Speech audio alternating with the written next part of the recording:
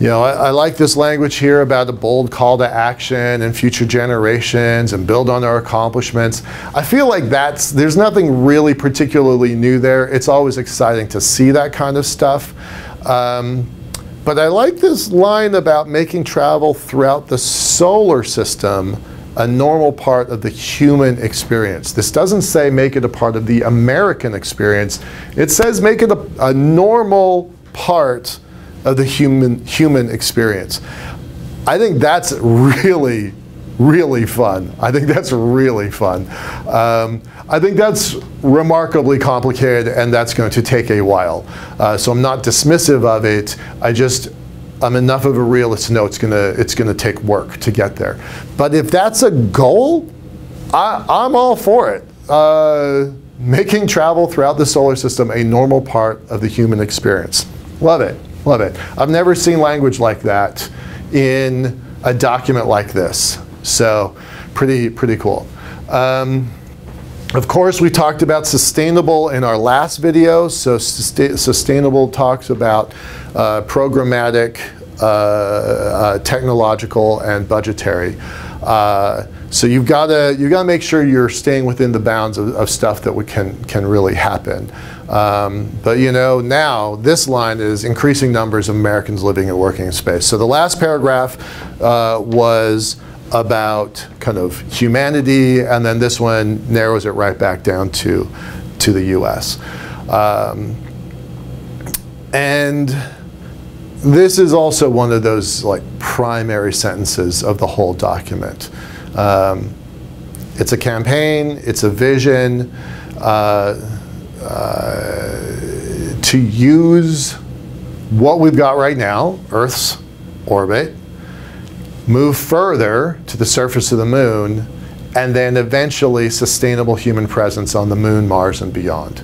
Okay, so that's not saying anything that we haven't already said, but it says it in a really concise way that could be, you know, a tattoo, right?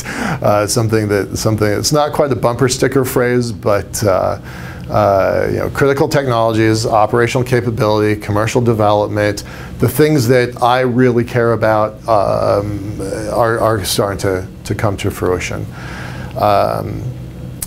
Now, it's 2020. The International Space Station has been operating continuously for 20 years.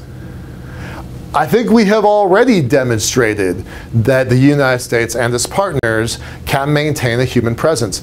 But the difference is all of that comes from a huge infrastructure and support from the Earth.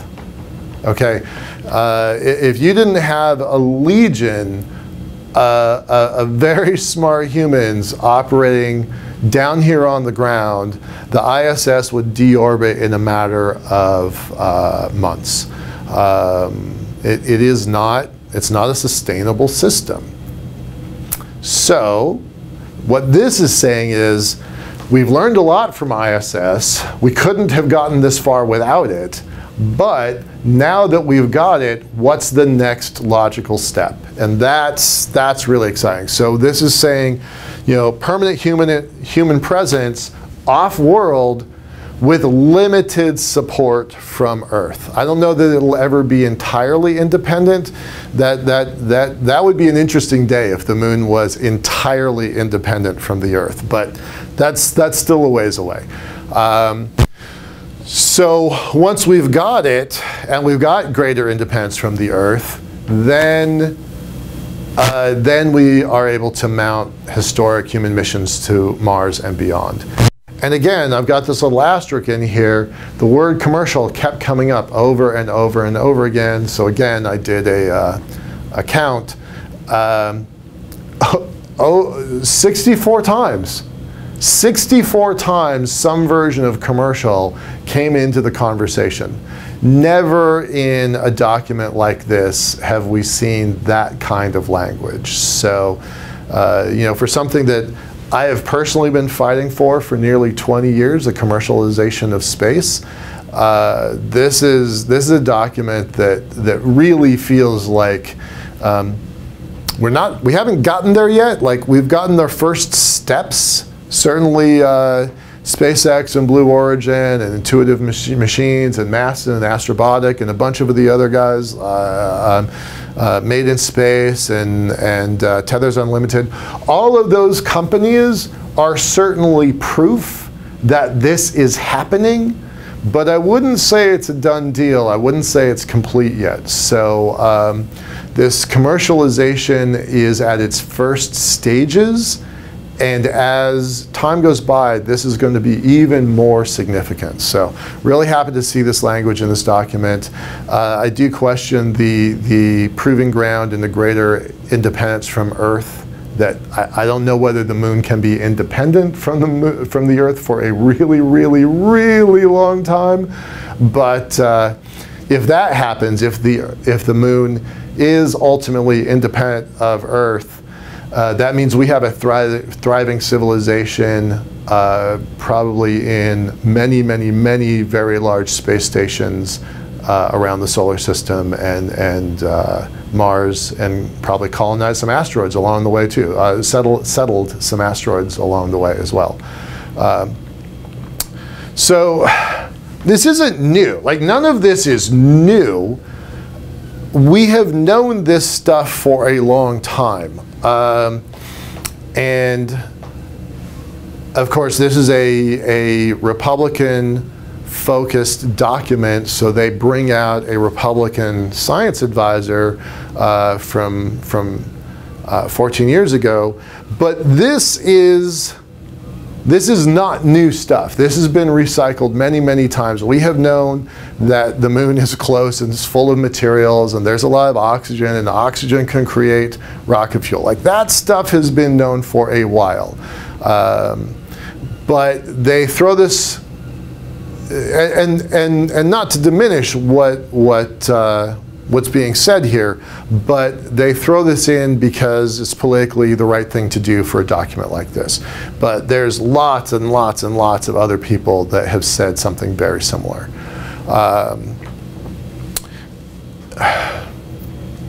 Artemis has gotten some fair and some unfair criticism that it's Apollo on steroids, that it's a repeat of the Apollo program. I strongly disagree that it is not a repeat of the Apollo program. First of all, it has fewer missions so far scheduled and budgeted. So that's an important distinction. It actually has fewer scheduled missions than the Apollo program. But its focus on commercialization, and if you watch one of our last videos about how the moon is about to be a very busy place, the focus on many missions with many partners, 21 missions and partners, makes this so much more than Apollo ever was. I think that the political aspects and the symbolic aspects of the first woman on the moon are symbolically powerful. I can't believe it's taken this long in the first place, but I do think that this program is substantially more ambitious than the Apollo program, and it's got probably better reasons for it. The first one, it was beat the Soviets or else. That was the goal, and we did it. Checkbox, moving on.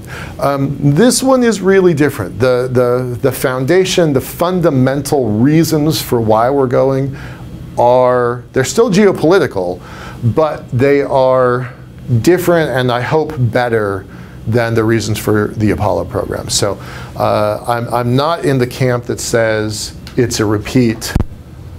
I think it is substantially more important.